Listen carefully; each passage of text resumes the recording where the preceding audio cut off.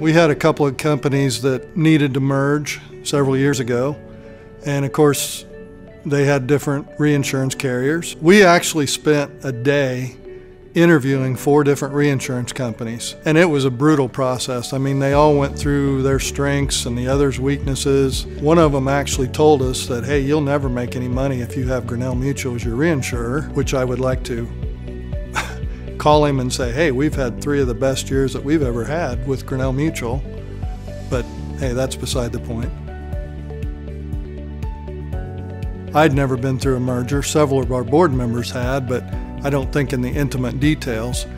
And Grinnell was talking about this forms side by side, which I'm like, okay, I have no idea what that means. But they said, well, you will. After the process had started, they were exactly right. Both companies, had their coverages that they provided. The forms are what dictates what coverages you have, so that's your contract. If you take coverage away, you have to give notice. If you add coverage and don't charge anymore, you don't.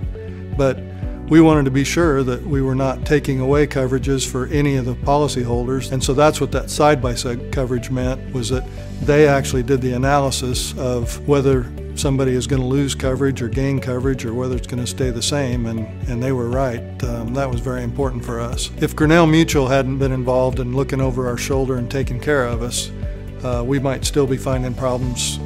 People saying we took coverage away or being sued. I mean, it's just, we probably wouldn't know for another 10 years. Other people in the past say, oh, Grinnell tells you what you have to do, and I'm like, what are you talking about?